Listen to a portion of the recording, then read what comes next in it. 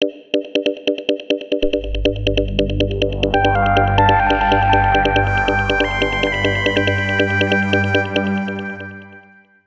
位心視台嘅觀眾好，我係陳凱怡醫生。咁今日咧想同大家分享幾個個案咧，咁啊關於有啲小朋友嘅眼嘅病嘅。咁我哋第一個講嘅個案咧，就係其實係一個4歲嘅妹妹啦。咁咧佢本身就跳開芭蕾舞嘅，咁啊都幾靚女下嘅。咁咧但係佢有個問題咧，就係佢好中意捽眼嚇。咁有時小朋友捽眼咧，佢有啲手仔唔乾淨咧，咁可能捽咗啲污糟嘢入眼，咁於是咧就生咗啲眼瘡。咁好多時咧，家長咧見到有少少眼瘡咧，好多時都會帶去一啲兒科醫生啊，或者係家庭醫生嗰度求診先。咁咧，但係咧搽咗藥水藥膏咧，嗰個眼瘡不但止冇消到，咁由一個咧就變咗可能係2粒、3粒咁樣。咁咧就因為咁嘅原因咧，咁所以家長就帶佢嚟眼科嗰度求醫啦。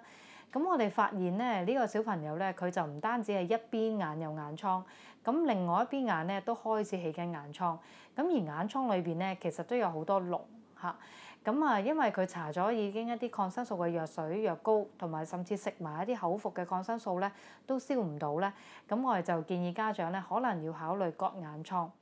咁其實好多家長咧都好擔心話要做眼瘡手術嘅，主要原因因為小朋友細啦。咁如果佢譬如4歲嘅話咧，其實佢好難可以合作到，可以俾我哋喺局部麻醉之下割眼瘡嚇。咁如果咁嘅情況咧，我哋一般都係要介紹一個關於全身麻醉嘅步驟，就係要咧個小朋友瞓咗覺，咁我哋可以定定地咧將嗰啲眼瘡裏邊嘅膿咧就擠咗出嚟，咁先至可以根治到呢個病。尤其是如果眼瘡咧喺兩邊或者已經有幾粒咧，其實要小朋友咧同時咧可以合作到割幾粒咧，其實比較難，所以全身麻醉咧其實係比較好嘅選擇。但好多家長咧聽到要全身麻醉咧，其實已經好驚啦，又驚會影響個智力啊，又驚影響話佢記憶啊咁樣。咁其實咧，如果一個眼瘡手術咧，一般咧手術時間咧都係5分鐘至10分鐘度嚇。咁如果係眼瘡嘅手術咧，好多時咧都未必需要插喉嘅。咁麻醉科醫生好多時都係俾啲麻醉嘅氣體嗰個小朋友聞嚇，咁等佢瞓着咗之下可以定定地咧，咁我哋可以進行手術，就幫佢咧可以擠咗啲眼瘡裏邊嘅膿出嚟嚇。因為如果我哋淨係靠搽藥水藥膏，好多時搽完之後咧，佢可能會減少咗細咗個眼瘡，但係如果啲膿出唔到嚟咧，其實佢都可能積住喺度，同埋可能咧又會再翻發嘅。咁割眼瘡咧之餘咧，我哋都需要考慮一樣嘢，就係點解佢會成日生眼瘡咧？咁其實咧，除咗話一般可能手唔乾淨啊，有細菌走咗入眼之外咧，我哋可能要考慮另外一樣嘢，就係一啲叫毛囊蟲啦。咁其實呢啲咧都好常見過，唔單止話係一啲大人會見到，其實我哋發現咧最近有好多個案咧，小朋友咧都有呢個情況。咁其實毛囊蟲咧就好似一啲頭虱咁樣，咁係一啲細嘅昆蟲仔嚟嘅，肉眼係睇唔到嘅。咁如果要證實佢有冇呢個病咧，我哋咧就要咧喺個眼簾嗰度掹一啲眼一毛，咁唔使掹好多嘅，每邊係其實掹幾條嘅啫，咁對外觀係冇影響嘅。咁掹咗嗰啲眼一毛咧，我哋就會 send 去一啲化驗所嗰度化驗。咁化驗所如果見到顯微鏡之下有一啲蟲仔依附咗喺啲眼一毛嗰度咧，咁即係證明可能佢真係有啲毛囊蟲嘅情況啦。如果我哋唔清除啲毛囊蟲咧，好多時眼瘡嘅情況咧係會翻發嘅嚇。咁如果要清除咧，其實要用一啲特別嘅茶樹油濕紙巾，咁咧就要將嗰個眼一毛嗰度咧徹底清潔，咁可能咧要抹大約6至8個禮拜。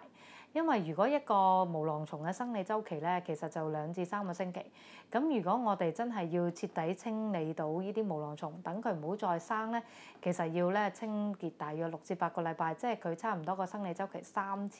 即係話佢而家嗰批殺咗之後，咁可能佢有啲產咗啲卵咧，咁要等佢孵化咗都要殺埋佢哋。咁因為為免安全起見咧，希望佢真係有啲漏網之魚，所以咧就要殺佢3代。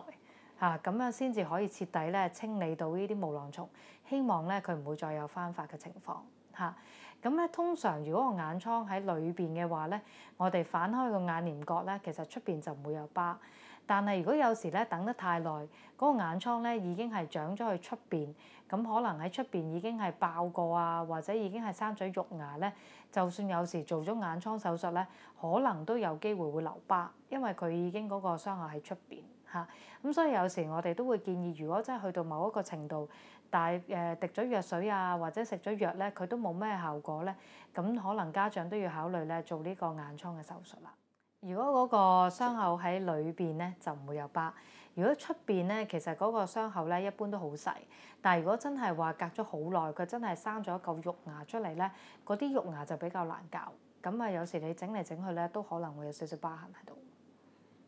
嗰啲毛囊蟲係點樣？係咩環境啊？其實都係環境㗎嚇，即係其實就好似頭虱咁樣係。醫生，我可以咁講。其實毛囊蟲咧都係好似頭虱咁樣咧，有機會會傳染嘅。即係譬如話，可能有啲親密接觸啊，或者可能真係附近有其他小朋友啊、屋企人有咧。如果佢揩到咧，真係話嗰個劑量好大，都有機會。同埋我哋發現咧，毛囊蟲咧好中意咧依附喺啲紙張嗰度嘅。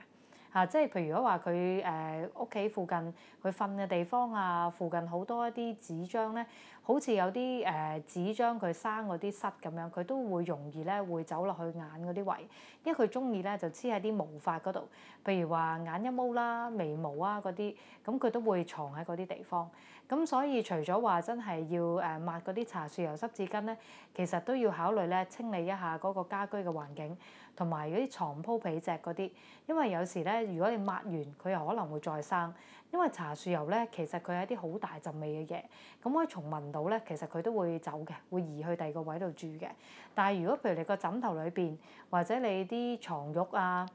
床單啊或者被鋪咧有咧，咁佢可能咧藏咗喺嗰度，咁過一段時間佢又可能會有走翻去你嗰個眼睛附近。咁啊變咗成日都會一個循環，咁啊清唔到啦。佢一般就唔會嘅，不過咧就如果眼方面咧，佢就可能會引起啲眼皮炎啦，或者生眼瘡啊咁樣，咁佢可能會成日翻發嘅。